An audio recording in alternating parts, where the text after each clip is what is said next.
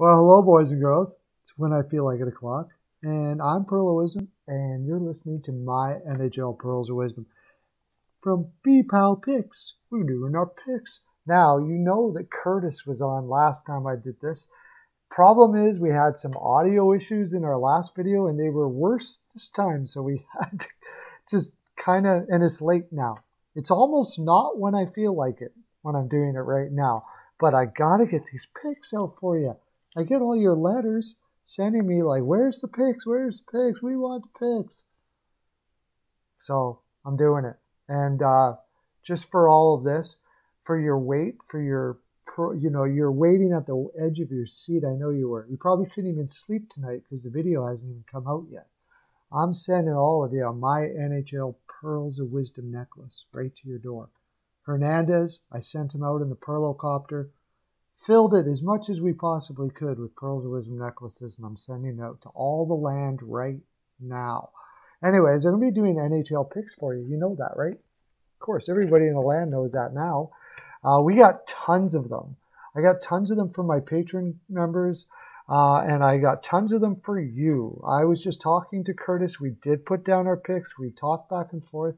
I really wish we could have did the video together, but we can't, so that's okay. We're going to make it work, aren't we? So let's get to it. Starting off with Pittsburgh and Boston. I have a pick on the... We have the pick on the line here. So we're giving you a pick on the total. It's at... The line moved. I think this was 5.5. Oh my gosh, we were looking on the over at 5.5. Curtis was thinking the over here. I don't like betting overs with Rask and net, but I get it because Boston started to hit it out of the park. Jari hasn't been playing well, and Pittsburgh's defense has been suspect. However, Boston still doesn't have Pasternak back. Pittsburgh could win this game. It's like we have a pick on the ML. We're going to go over 6 here, tentatively speaking. Rangers versus Buffalo. We have a pick on the total, so we're going to go give you a line here on this. Now, Buffalo's coming off a big win off of Washington. They have a lot of confidence. The New York Rangers have been struggling a little bit so far early, looking like a young team, younger than last year, like they haven't progressed to some extent. I have a feeling this is going to change. Georgiev has been confirmed. So Shesterkin wasn't playing all that great. Georgiev is good, but not a great goaltender. Omar will probably be in, has looked pretty decent. I just think that Buffalo's going to keep on going with the flow here, and I'm going to give you Buffalo ML on this one. Devils versus Florida, we have a play on both, so we can't give it to you, unfortunately. Can't do any play on that. Philadelphia, New Jersey. We have I'm sure we had a play on this. Okay, we don't. Philadelphia, New Jersey. This is a tough game. Philadelphia has been struggling. I don't like their defense all that much right now. New Jersey with Wedgwood in net. I really would be looking at the spread here probably. But I don't like the juice for Philadelphia. I think that's what we did here. I didn't like the juice for Philadelphia. Sorry, I wanted to go the total. What's going on here? I hit something.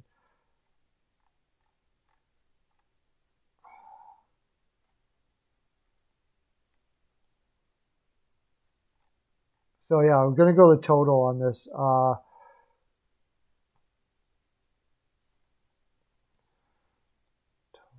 Jeez. Okay. 5.5 you're getting for most. With Wedgwood in net, Philadelphia's defense playing so poorly, I do believe Elliott's in net. I probably lean the over on this.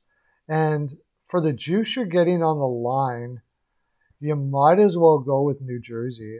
With Philadelphia playing the way they're playing right now, on the road, I don't like 162.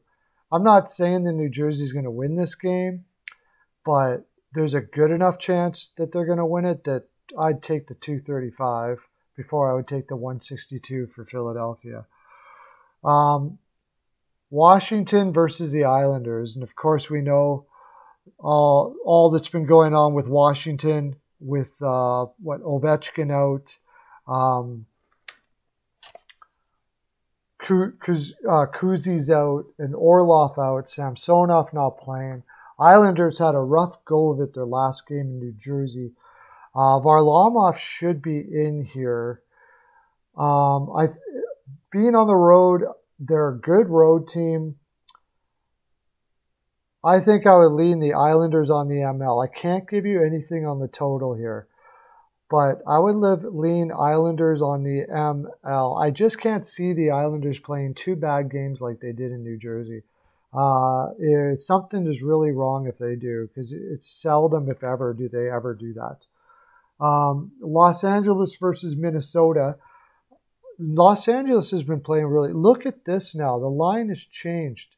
This is a toss-up. Before, Los Angeles was getting... no, that's not right. This is get a toss-up on opening. Go to opening here. That's interesting. Los Angeles is playing a lot on the road. Minnesota is going to have Kakkonen in net, probably. Los Angeles is going to have Pettersson in net. I've been back and forth on this one. I'm going to give you an ML here because I don't...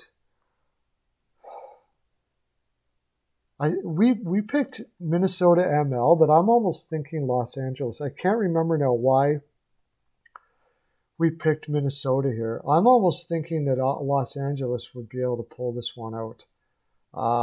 You're getting good juice at 240. They played really well against St. Louis. I'm going to switch it up and say Los Angeles ML, but I'm going to say that Curtis says Minnesota, so do what you want with that.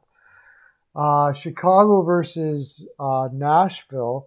We have a play on the total here. I believe, yes, we have a play on the total, so we're going to give you something on the money line.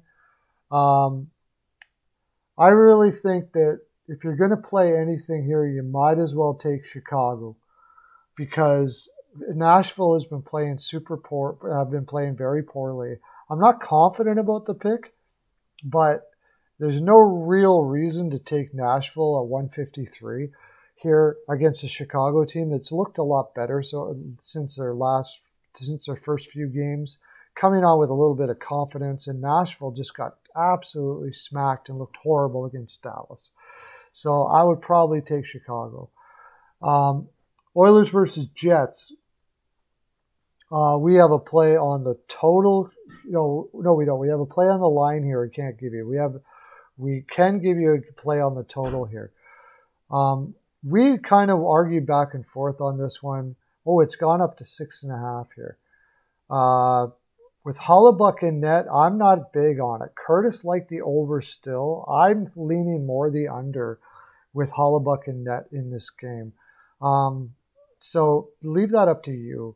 My thinking is that, but I believe this was 6 before, and I don't think that Curtis would have been so strong on the over here if it was 6.5. So we're going to go lean to the under on that one. Detroit versus Dallas.